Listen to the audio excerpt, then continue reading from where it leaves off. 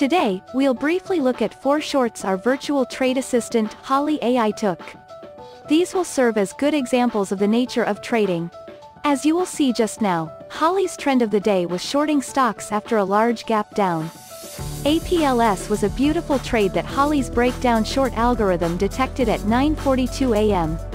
This strategy focuses on stocks in play that are trading on much higher than average volume. Our AI entered at $33.44 and the stock dropped to $27.50 without any hesitation. Holly ultimately exited the trade following her profit save rules at $30.35, generating a profit of over $300 on 100 shares.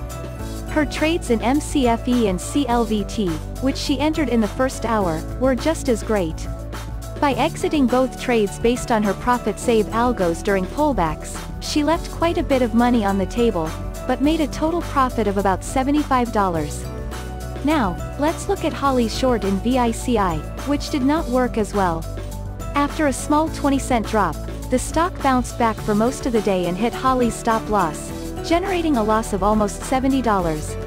Ultimately, Holly had 3 winning and 1 losing trades.